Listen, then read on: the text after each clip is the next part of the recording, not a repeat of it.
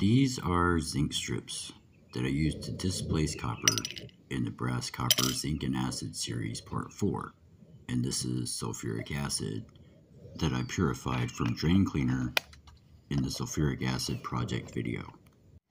I am 303. Thank you for watching. Warning, sulfuric acid is highly corrosive. So I started out with about 50 milliliters of this purified sulfuric acid, and right away you can see there was a good reaction. Since I purified this myself, I'm not sure exactly what the concentration is, but I have a feeling it's about 95–96%. And the initial reaction was really good, but it started to slow down really quickly. You can see something is still happening, but it's not as vigorous as it was when it started. Here's a view from the side, and you can see some bubbles forming, something still happening, but not that much. So I added a few little tiny pieces of zinc to see if anything would happen with them. You can see the silver pieces around it. So next I added 100 milliliters of distilled water and moved it to the super scientific hot plate.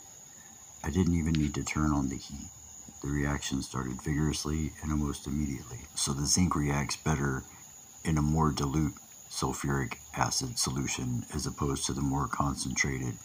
The solution started to turn a green color also, indicating that some copper had dissolved into the solution. So in order to displace the copper, I wanted to add some more zinc. These two smaller thin pieces probably weigh less than ½ gram apiece. So if you watched the hydrochloric acid copper substance test, you may remember that I took a piece of this same zinc material and dissolved it in hydrochloric acid and was left with a copper residue. What happened was the zinc displaced the copper, and for some reason the outside passivated and the copper was still displaced on the inside of the zinc.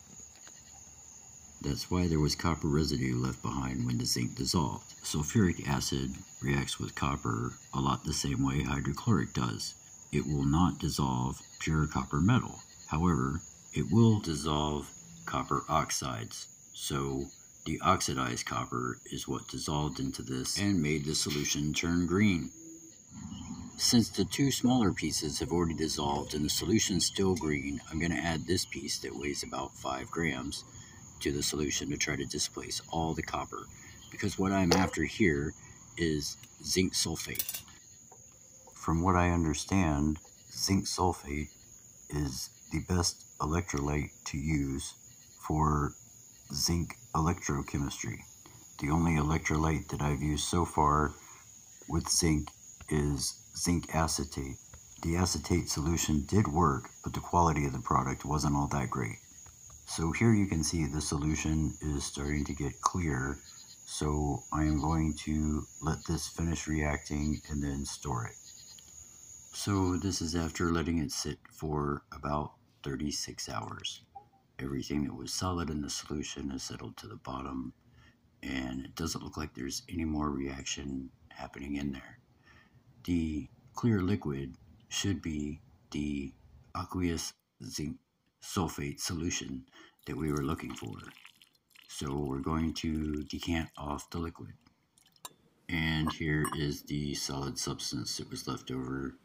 I think that's copper, but don't ask me why it's black, because I don't know. So here I'm just rinsing it really good, and we'll use this in a later video. And I'm going to store this in a glass jar where it'll be nice and safe. The plastic bag here will help keep the lid from corroding.